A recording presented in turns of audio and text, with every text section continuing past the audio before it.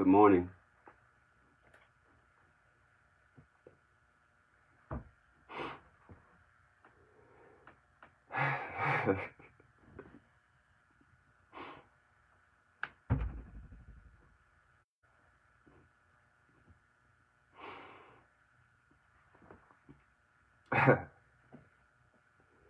I've been up. I've been thinking. And before I even move forward, I just want to say thank you. Thank you to my church family. Thank you to your hearts are so big. What you did yesterday, it just goes beyond words that I could express. I'm so grateful today. I'm so grateful today for the love that you all have shown. I know yesterday, you all know I'm a crybaby. Some people don't know that about me, but you all know that. And as you can see, this room is lit up this morning with the love that you all have shown to this house. And we are so grateful. So grateful that you all love us the way you do. And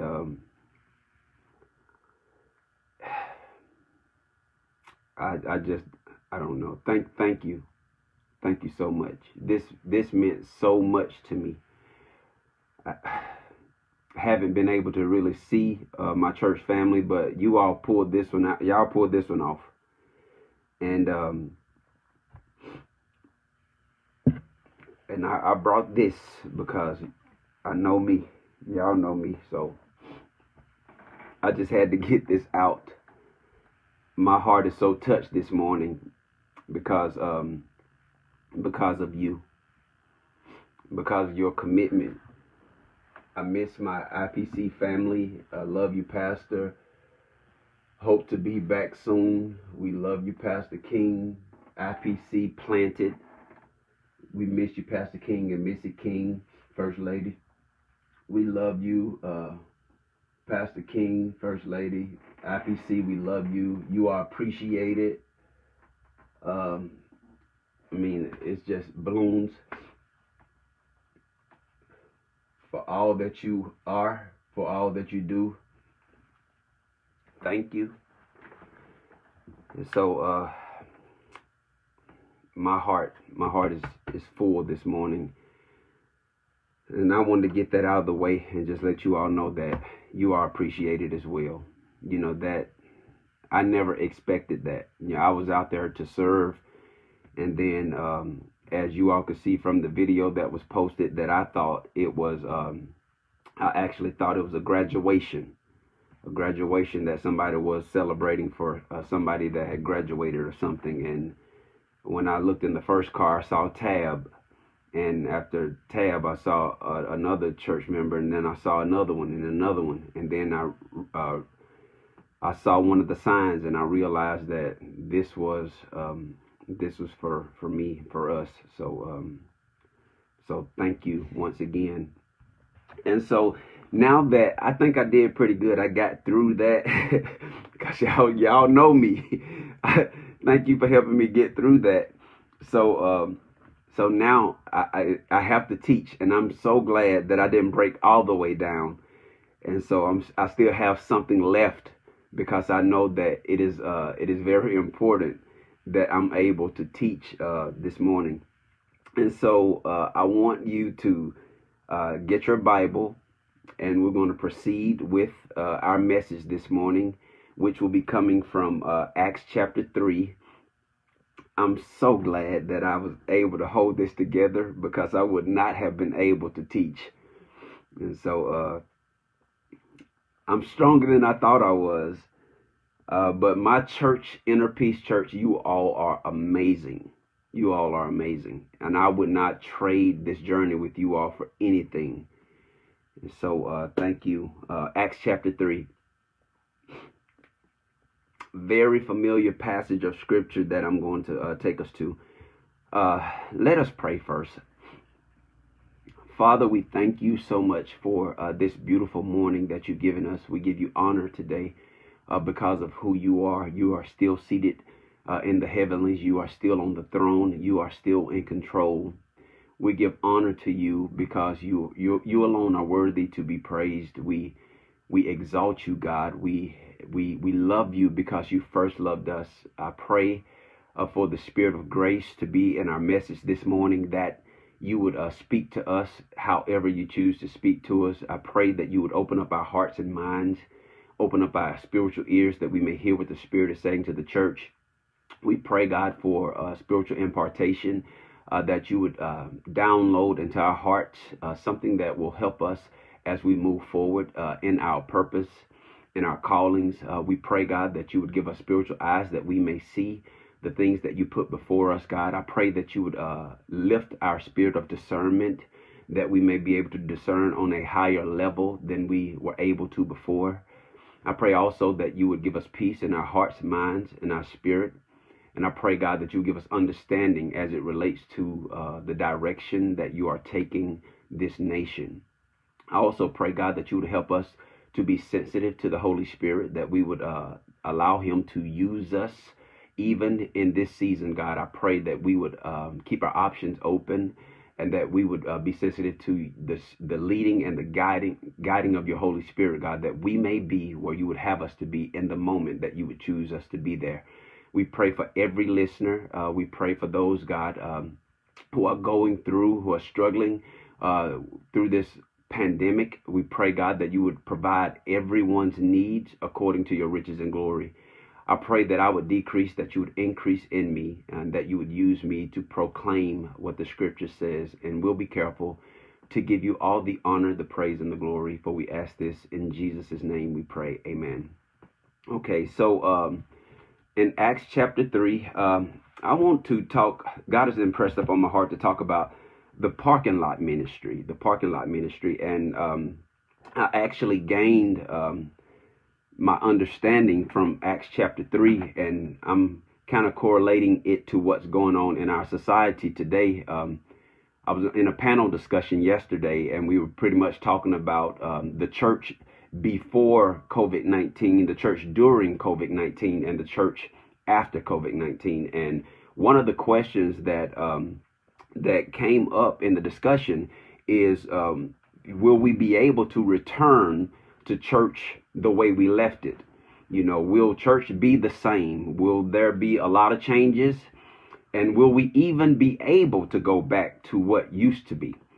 And I was under the impression that there is no going back to the way things used to be. And I made mention that when God closes some doors, he closes them in such a way that you cannot reopen them. You know, so I believe that God is a progressive God. I need somebody to type that in. I believe that God is a progressive God. In essence, what I'm saying is that he is a God that believes and pushes the momentum forward. I believe that God is a progressive God. And I believe that, you know, with all of what's going on around us and what's going on in the churches, outside the churches, and how things have taken a sudden change, that we have to be able to adapt to the new norm. And some people don't want to call it a new norm because things are always changing. Nothing will ever stay the same. So once again, I believe that God is a progressive God, and I believe that God has forced us outside of our place of comfortability. We had become too comfortable inside of a sanctuary. And because we had become too comfortable inside of a sanctuary, we missed a lot of opportunities because we were too eager to get inside of a building. There were so many people that we bypassed. There were so many opportunities that we bypassed. There were so many times that God put ministry before us and right in our faces, and we bypassed it because we were too eager to go inside of a building. And because we have become so churchified, and because we have become so comfortable inside of a sanctuary, when the ministry is really outside of the four walls, God says now it's time. You really don't have any choice but to come outside of the four walls and to still be effective and active in ministry.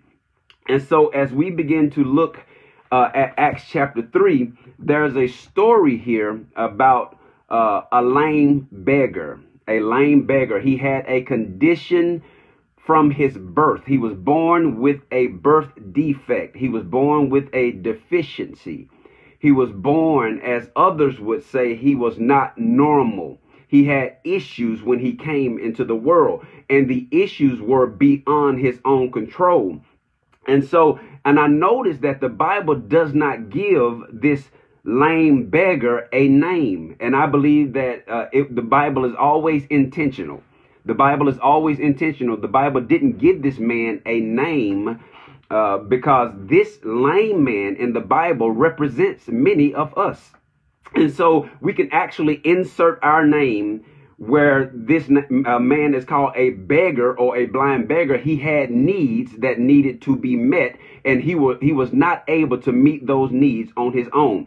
And if we all are honest this morning, we all have needs that we cannot meet. We all are in a place at some point in our lives, or have been in a place to where there were needs that needed to be met, that we had to look higher in order to get those needs met. We needed to look to God.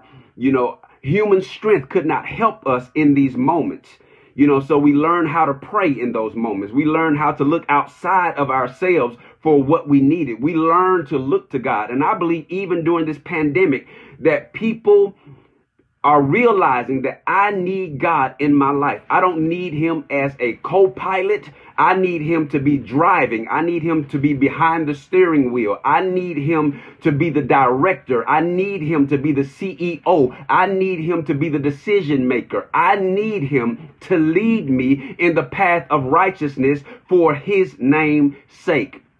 And so a lot of us don't understand that we need God until we're in a pandemic. A lot of us don't understand how much we need God until we are facing a crisis.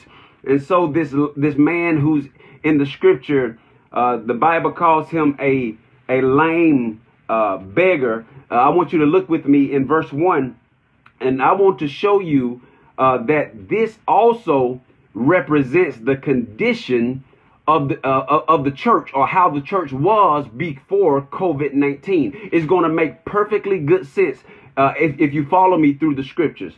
Verse 1 says this: Now Peter and John were going up to the temple at the 9th hour, the hour of prayer. Okay, so they were going to church. They were going to church, and they were going with the intentions of praying. You know, they went to commune with God. Not only were they going to church, they were going where people were congregated. They were going where other people were headed. They were going to a gathering like we do on Sunday mornings. And in verse 2, the scripture says, and a man who had been lame from his mother's womb was being carried along. Now, I want you to notice that in the text, that because of this man's deficiency and because of his inability to take care of himself, he had to depend on someone else to get him from A to B. So I need you, as you listen to me, to understand this, is that sometimes you will need people to intersect with you in order for you to get where you need to be. No man is an island. No woman is an island all by himself or herself. You will always need people in this life to help you get to where you need to be. I hear people say it so often: I don't need nobody. I got God. You know what I'm saying? I have him. And because I have him, I don't need nobody else. That is so far from the truth, because God works through people. You've never seen God physically. You've never laid your eyes on God. You've seen the evidence of him. But if you've ever noticed that he works through people, you know, so in essence, you will need people. You will need people. Somebody type that in. I do need other people. I do need other people. I need you to type that in, because we need to come to the realization that God works through people. He works through. Many people will miss out on blessings because they think they don't need anybody. And to be honest, that is a pride issue. that is a pride issue. And the Bible says that pride goes before destruction and a haughty spirit before a fall. And so listen to me.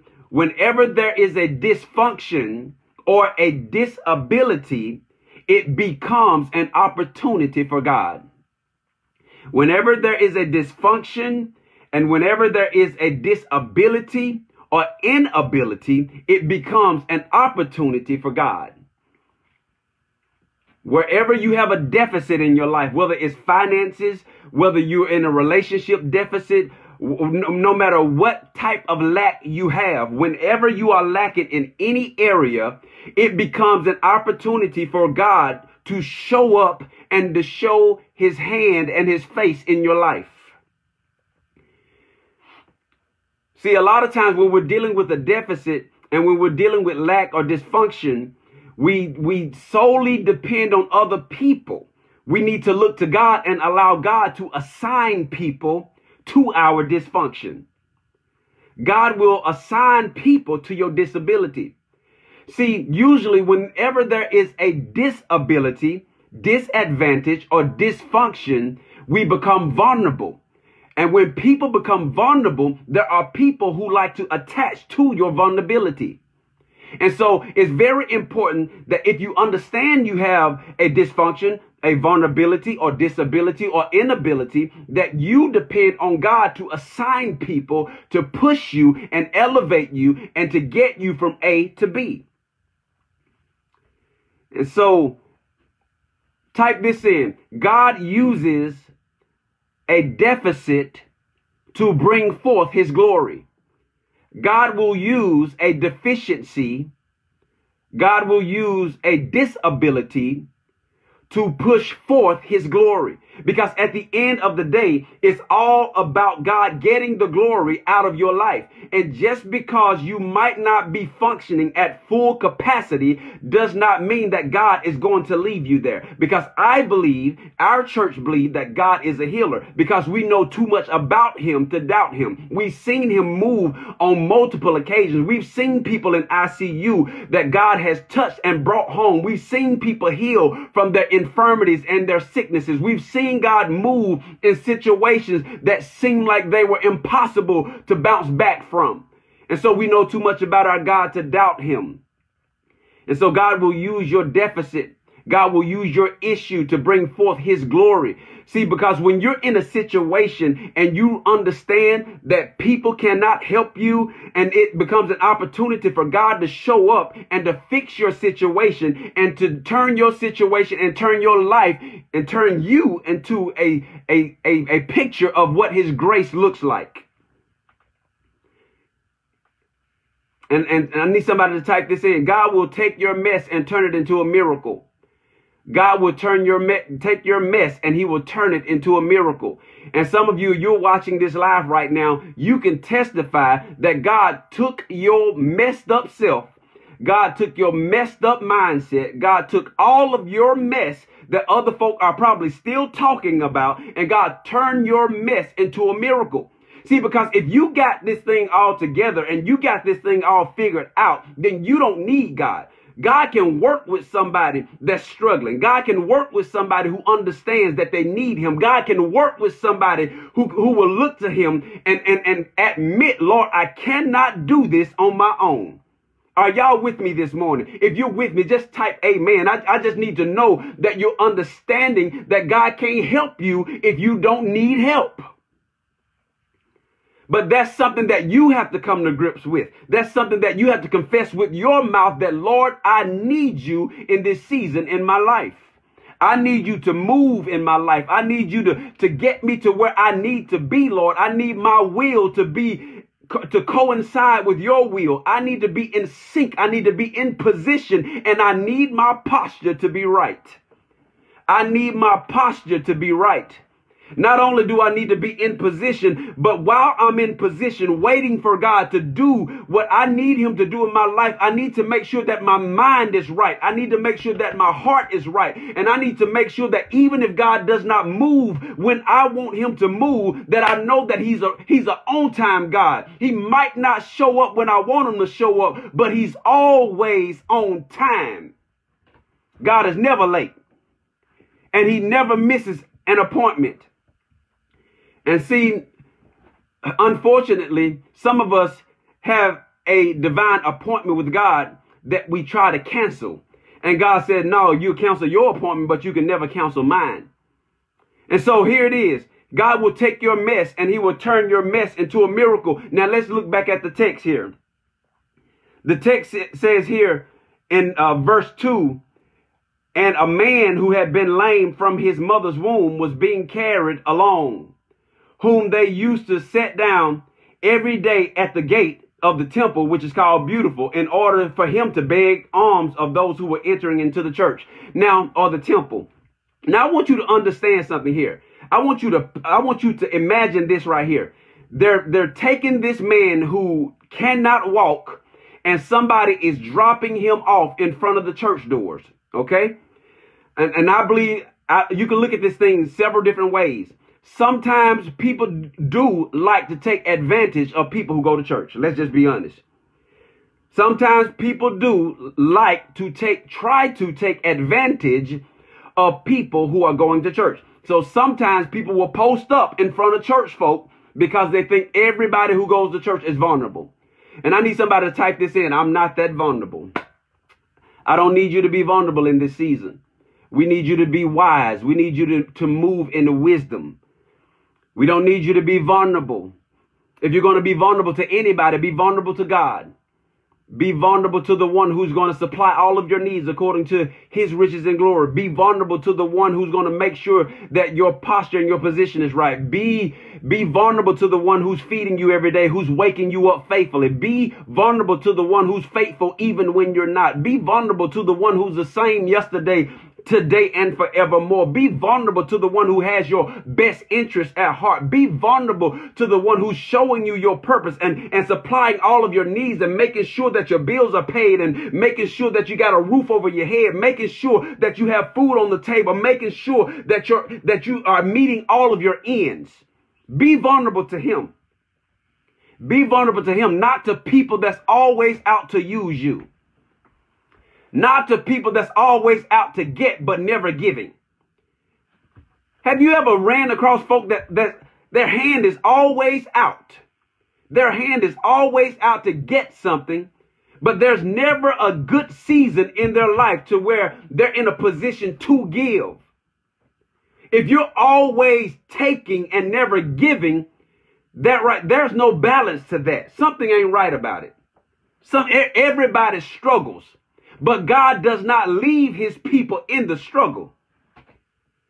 If he's my shepherd and he's guiding me to green pastures, then we ought to be asking the question, why have I not made it to the green pastures yet?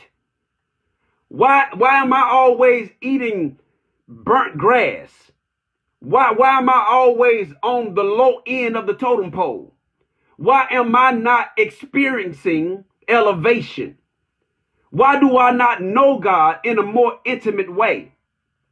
And it may have something to do with the relationship, or it may have something to do with your hearing, because faith comes by hearing and hearing by the word of God. So if you're not hearing God, then you'll always be out of position. Listen, God works this way. Those of you who watch football and know anything about sports, I need you to understand this. When the quarterback throws the ball to the receiver is running a route. And so when the quarterback goes back and he throws, he's not throwing to a person, he's throwing to a position. So all the receiver needs to do is run his route. Somebody type this in, run your route. Run your route. Run your route. I didn't say run your neighbor's route. See, because sometimes you could have people in your life that's directing you down a path that God never set for you. And some of us are so bent on pleasing people that we will never be able to please God. So bent on getting affirmation and confirmation from other people, and our hearing has become dull to what God is saying. It's time for you to grow up. It's time for you to grow spiritually. It's time for you to have an intimate, personal relationship with God and stop depending on a mediator, another person, to always try to what do they try to do? They try to break things down to you and tell you what God is saying, and you believe everything they say because you're not hearing God for yourself. You don't always need an interpreter when God is speaking to you through his word. I've never seen so many people that are so gullible and so vulnerable. Anything that anybody tells them, they believe it and they run with it, rather than running to the word of God and listening to what God is saying to you, because what God is saying to you may be totally different or in opposition of what the other person is telling you he's saying. So you got to learn to discern God's voice over the voice of your favorite prophet or your favorite prophetess or your favorite apostle or your favorite preacher or your favorite evangelist. You got to learn how to hear God for yourself. And some people need to ask the question, am I following God or am I following man? Am I following God or am I following the voices? Because everybody's voice is not assigned to your life. Everybody's voice is not assigned to your life. And there are even voices that are assigned to your life for a season and then they're gone. And when people are delivering a word to you that was given to them from God, then they should not hold you hostage just because they gave you a word in season. When Jesus raised Lazarus from the dead, he told the people that were standing around looking to unbind the man and let him go. What he was telling them is that just because you unwrapped him does not mean you can imprison him by telling him, if it wasn't for me, then you wouldn't have been unwrapped. If it wasn't for my ministry, you wouldn't be who you are. If it wasn't for me, you wouldn't be. Yeah, Jesus said, let him go. Let him go. And so I'm saying that to all you prophets, all you prophetess, all of you preachers, evangelists that are listening this morning, just because you give somebody a word does not make them a servant to you. You're doing what God told you to do, and after you do it, you need to move on. You need to move on. So once again, this lame beggar in Acts chapter 3, because of his inability to get to where he needed to be on his own, he needed help. He needed help. And so what they did, they sat him in front of the gate called Beautiful. Okay, now one of the issues that I think that we've had in a lot of our churches is that we are so bent on going on the inside that we refuse to look around in the parking lot.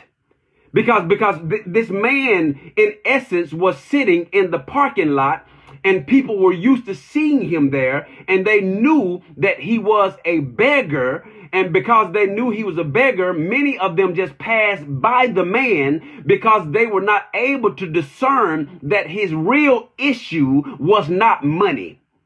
See, a lot of people think that their issue is money. No, your issue is not money all the time. Sometimes your issue is deeper than money. And if you get the deeper things fixed, then you'll have some money.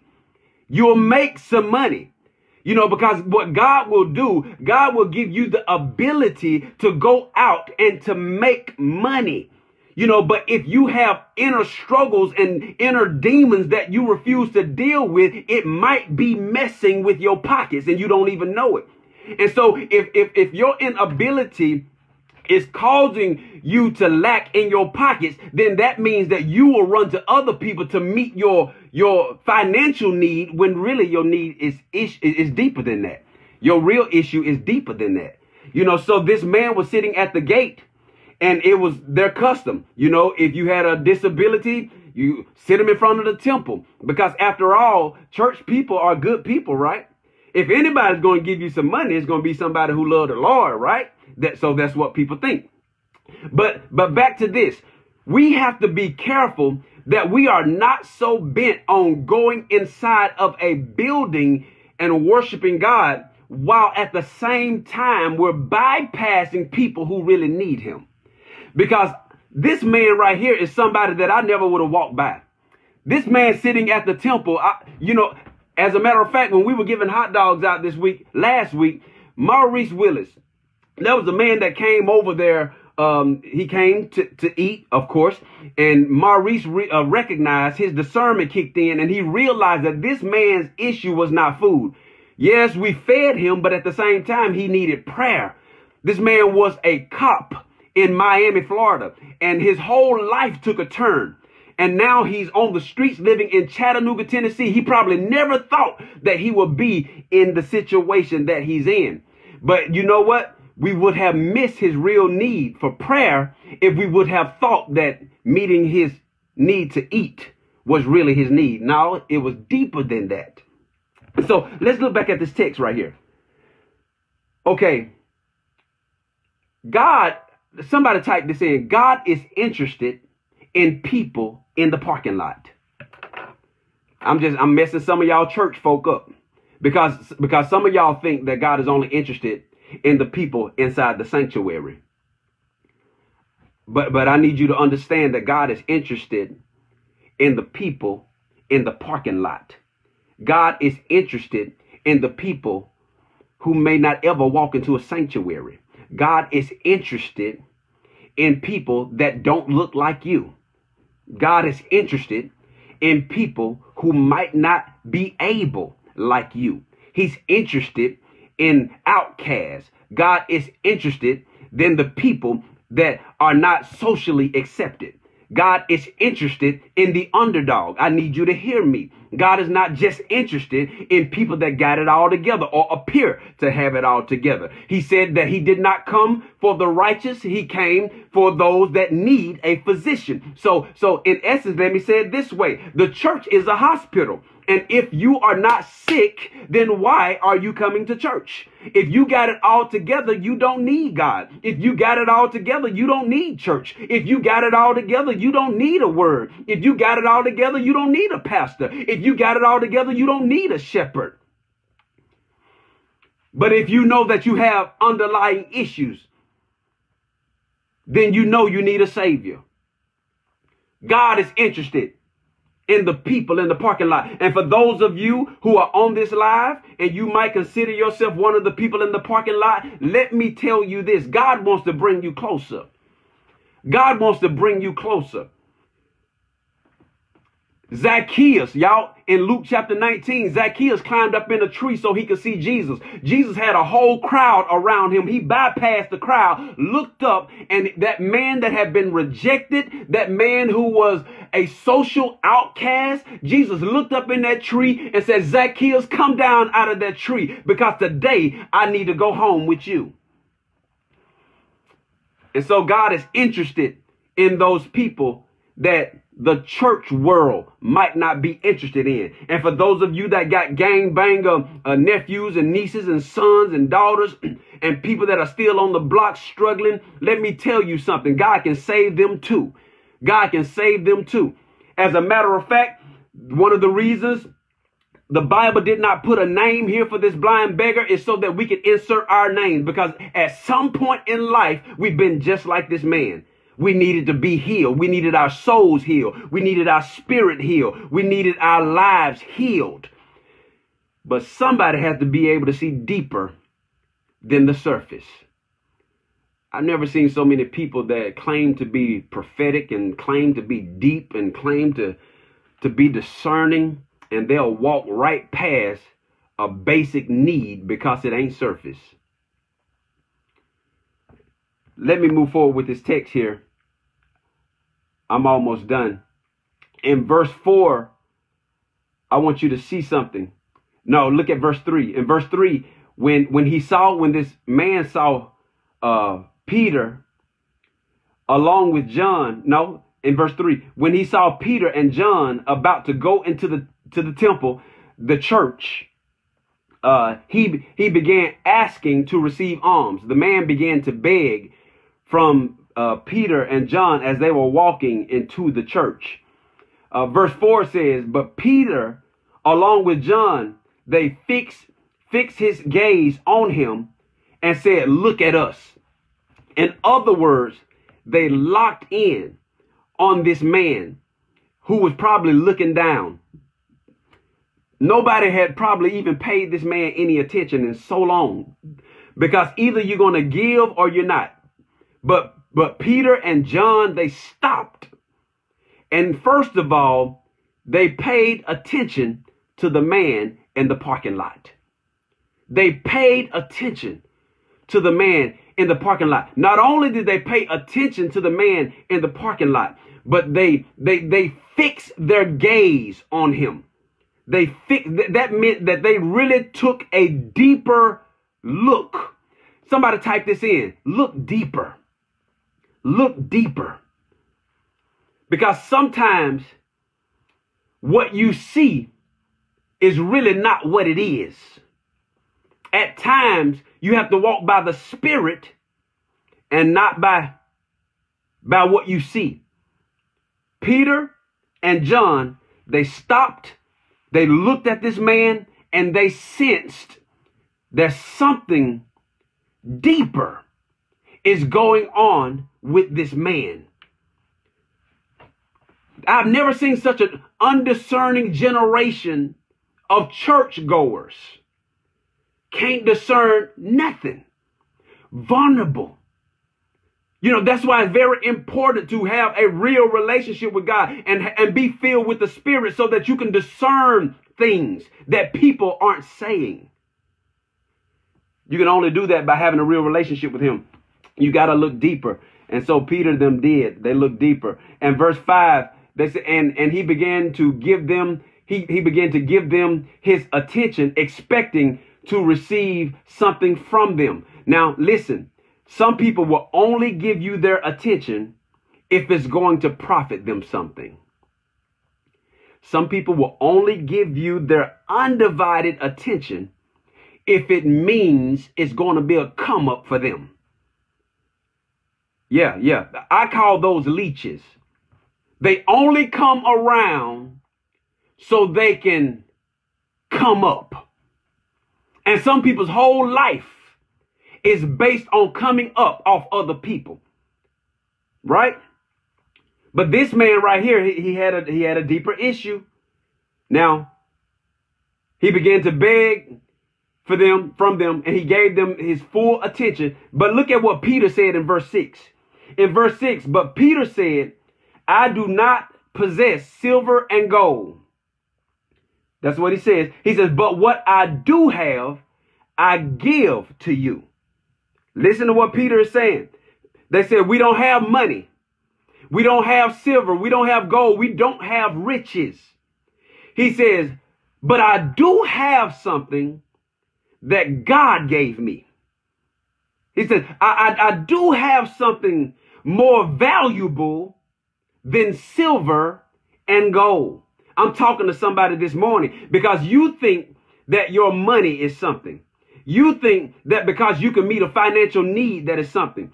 But some people, you can meet their financial need and they'll need more finances later.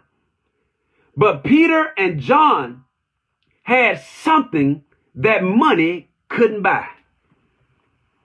They had something that money couldn't buy. Nobody cares about how much money you got. Nobody cares how you stack it. Nobody cares about that. Because most people's needs are deeper than your pockets. Because their need is spiritual. And you can't meet a spiritual need with finances. You can't meet a spiritual need with your finances. And Peter and John told him that. We don't have silver and gold. He says, but I do have something to offer. I need somebody to type that in. I do have something to offer. You may not be running with the elite. You might be making minimum wage on your job. You might be struggling with your finances. But hear what I'm saying. You still have something to offer. Even if it's an encouraging word. Even if it's just a hug. Even if it's just an embrace. Even if it's just a conversation. Or even if it's just taking a real look at the individual without getting caught up in their deficit or their dysfunction. Because some people can't see past a person's dysfunction. Some people still talking about what you used to be. They can't see past how you used to struggle. They still gathering around at tables talking about do you know he used to do this? Or do you know that she used to do this? Some people still tripping over your past. How are you tripping over my past? How are you tripping over somebody else's past? How are you tripping over another individual's past issues when they are no longer even tripping over it themselves? Why are people still tripping up over the stuff that you used to do and the places you used to be and the things you used to say? If I can get over it, then you ought to be able to get over it. If God can get over it, then you ought to be able to get over it. If any man be in Christ, he's a new creature. The old things passed away. Behold, all things are new. So you have to see past the person's issue and see the person. You have to see the person. When people come to you for counsel, and when people come to you with their problem, you have to be able, first of all, to handle both the person and the problem. You have to be able to handle the person and the problem. Some people get caught up in trying to be a problem solver, and they forget that there is a person attached to the problem. There is a person. You can't just fix the issue and not try to help fix the person. Whew, Lord have mercy. You have to be able to handle them both, because the problem is attached to the person. And you can sometimes solve the problem and leave the person in a wreck. And that's why I say that you got to be able to handle both. Now, so they say, I don't have silver, I don't have gold, but I do have a spiritual gift. I am gifted. God has touched me. Because if you go back and you look at Acts chapter 1, 2, leading up to chapter 3, the Holy Spirit, Jesus had sent back to indwell the people. And so Peter and John were operating in the spirit that had come to fill God's people. You ought to always operate in the spirit, because if you operate in the spirit, your ministry will be more effective. You can't operate in your feelings and operate in your flesh and try and think that it's going to be effective. You have to be able to walk in the spirit so that you give God room to do what he needs to do through you. Because when you are filled with the spirit, it is taking the place of your flesh. And that's why the scripture says, be filled with the spirit and not in the flesh. So this is what Peter them said in verse 6. Peter said, I do not possess silver and gold, but what I do have, I give you. He says, in the name of Jesus of Nazareth, walk. Walk. Listen, Peter and John were able to see this man walking in the spirit. They were able to see. They would not allow his deficiency to stop them from believing that this man could walk. Nobody had ever told this man that he had the ability to walk until somebody's spirit-filled did not stumble over his condition.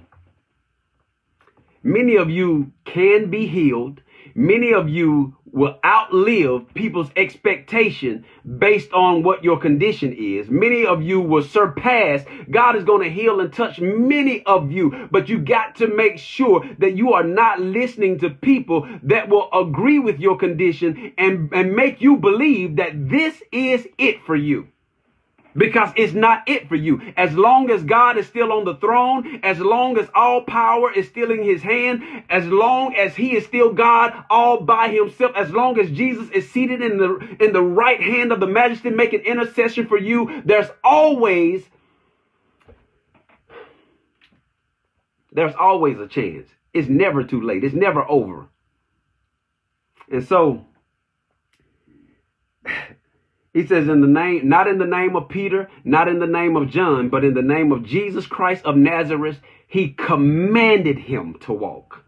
So there are some problems that we face in life that we have to speak to, and we have to speak with the authoritative voice and the power that God has given us. If you are in ministry and you speak with a frail, weak voice, and there is no power in your preaching, there is no power in your witness, there is no authority in your words, then that's why people aren't healed. Because usually when people believe this themselves, they can speak it with authority. But if you don't believe it and you're still struggling with this yourself, that's why when it comes out of your mouth, nobody is being affected by it in a positive way. Nobody is experiencing power or healing because your voice is too weak. You don't believe what you're preaching.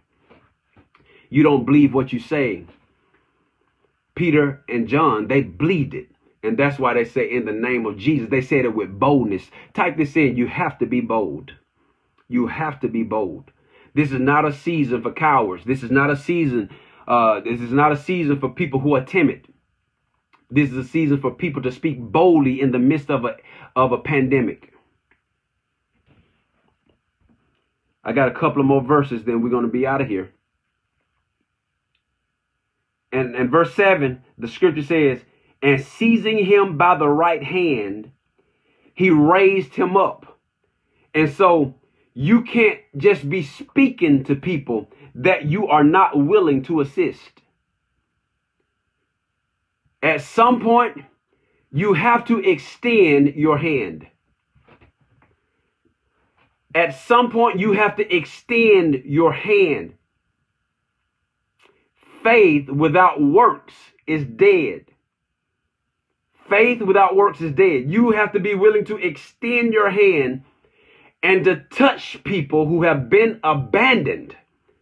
There's no telling how long it had been since this man had felt the touch of somebody who believed that his condition could change.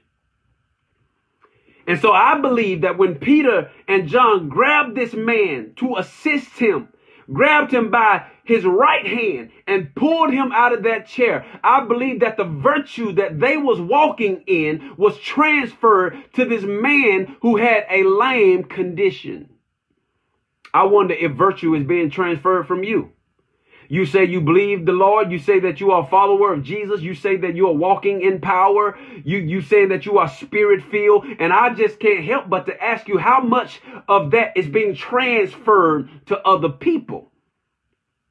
Because when you show up, if you are who you say you are, when you show up, things should never be the same way they were before you got there. There ought to be a shift in the atmosphere just because you showed up. Sometimes your presence ought to shake the very core of the atmosphere that you just walked in. That's when you know that somebody is spirit filled. And let me just drop this on you. Listen to this. There are people who are still spirit filled even though you don't like them.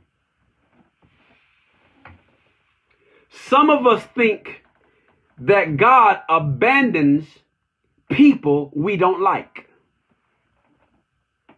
Church folk. Some of you all believe that God abandoned people that you don't like. Just because y'all are not on good terms does not mean that God ain't using them. Only you think like that, not God. Verse 8. Here it is. With a leap, he stood upright and began. Lord have mercy. Now let me back up to verse 7. I'm getting too excited.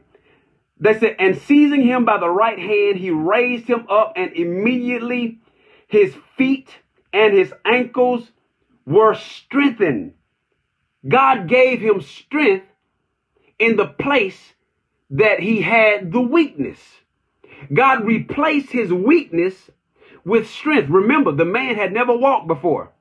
His ankles probably were, what do you call it when a person haven't walked in a long time. They have no movement, no muscle movement, no nothing.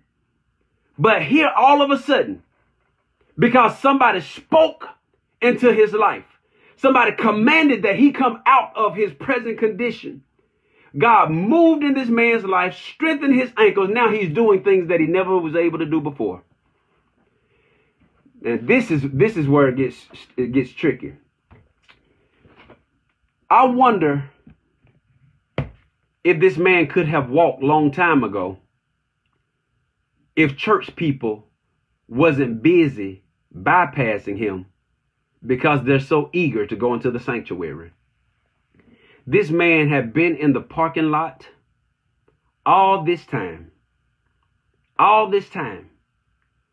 And to some people, they were dressed to impress. They're going into the synagogue. They're going into the temple. They're going to get their praise on. They're going to worship, and they're bypassing people in the parking lot. They got their health. They got their strength. They got money in the bank.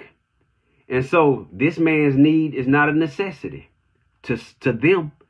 They in church bypassing the people that really need God. And I'm convinced now that some people, it's hard for them to find God because they cannot find God in God's people. They have a problem seeing him because they cannot see him in his people. They have a problem coming to church because church folk act funny.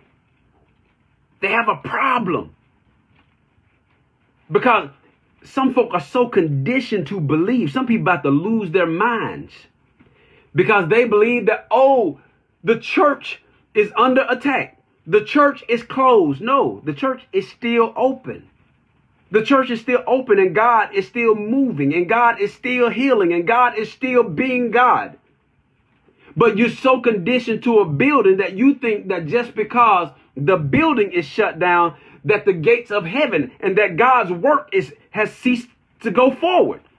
But I need you to understand that God is still moving, and God is still healing people like this man in the parking lot.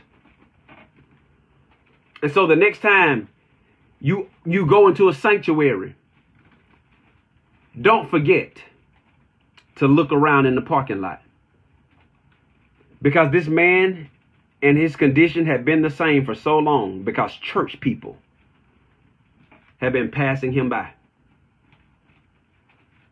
This is the man. This is the ministry. People like him is who the Lord is eager. And when this man received his healing, this is what happened. Finish reading the story. When this man got his healing, you know what he did? He went to church. He went to church. And guess what? The people in the church could not believe that this was the man sitting outside the door begging alms. And so there's the issue right there. They didn't believe he could be healed. And now he's in there worshiping and jumping around and doing all this stuff that he could not do before. And they're surprised. You know what that tells me? They didn't believe in the power of God in the first place. They didn't believe it. They didn't believe it. Because when God takes your mess and turns it into a miracle, the first thing you ought to do is not question, was that so-and-so? No, you need to be giving God praise for what he's done. You need to be giving God praise for what he's done. And then on top of that, after Peter and John, God used them to heal this man, the religious leaders had a problem with it. And I said, Lord, this is crazy. It seems like the people that should be promoting your agenda and happy that you are still moving and working are the people that's posing the issue. And so don't you be that person that bypass the parking lot just to go into the sanctuary, because the work, the real work, is not in the building. The real work is in the parking lot. And I need you to type that in as I close out this video. The real work is in the parking lot. But some people are too eager to be seen on the inside that they rush into the doors and bypass the people in the parking lot. And so there it is. There it is. The parking lot ministry. Everybody is not called to the sanctuary. Some people are called to the streets. Some people are called to the parking lot. Some people are called to the underdogs. And you know what? Those are the type of people that's not going to get too much attention because everybody wants the big platform.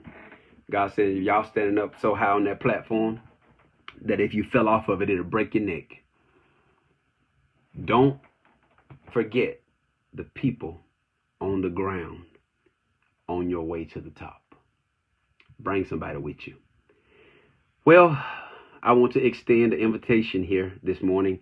There may be someone here who does not know the Lord as personal Lord and Savior. We want to give you the opportunity to give your life to him. And please share the video.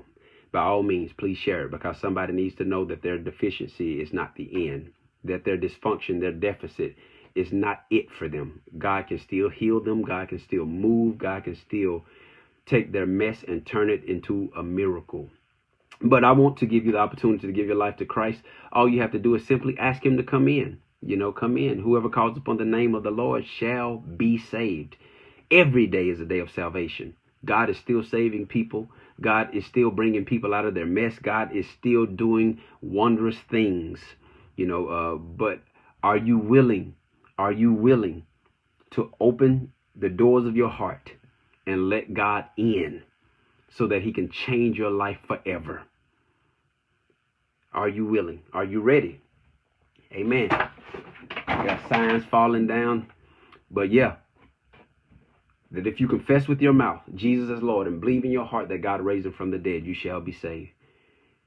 All have sinned and come short of the glory of God.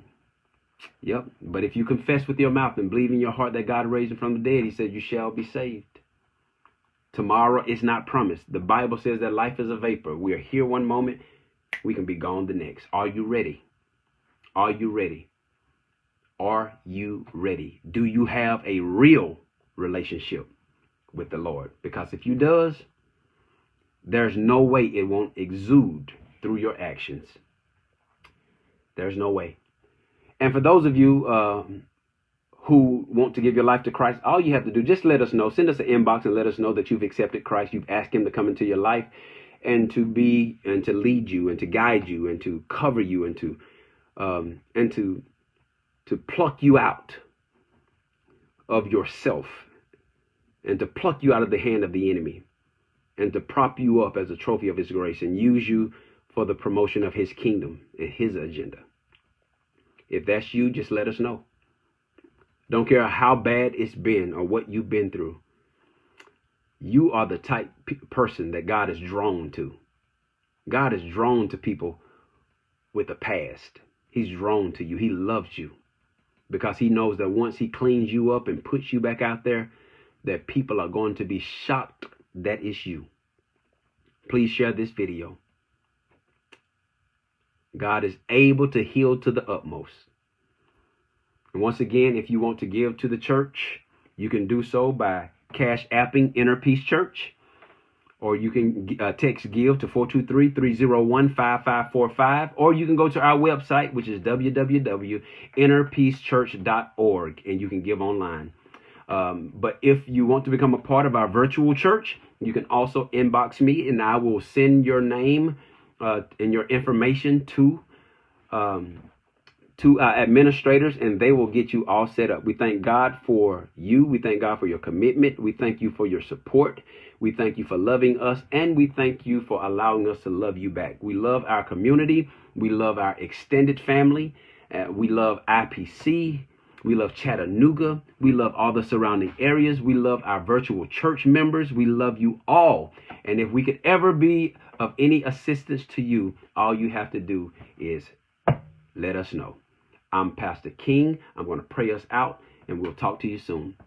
Father, we thank you for your hand of mercy, your grace. We thank you for reminding us that just as you healed this man who was born with a dysfunction or disability from his birth, you can heal us also. We give you honor for what you have not done yet. We know that you are working. We know that you are busy healing and delivering your people. We know that you are still on the throne. We know that you are still in total control.